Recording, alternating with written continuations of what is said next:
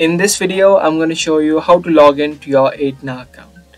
If you are a member of Aetna and you're trying to log in, then make sure you keep watching this video until the end to successfully log into your account. So without any further ado, let's get right into the video. Search for Aetna.com on the search bar of your web browser. Once you search for this, it's going to take you to its official website. From here, you'll be able to see a member login option on the top right of the screen. You can just click on this option and it's going to take you inside, from where you can choose the different types of account that you can log into. You can click on login.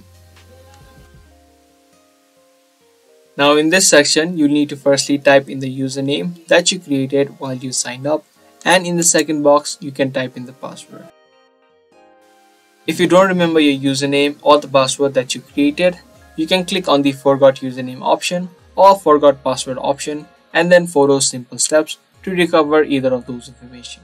If you do remember them, type them in and then you can click on secure login. And after you click on secure login, you'll be successfully logged in to your account of Aetna. So that was a quick and easy video. I hope you guys understood and found this video helpful. If this video did help you out, be sure to hit that subscribe button and also turn on the notifications so you get notified for more informative videos.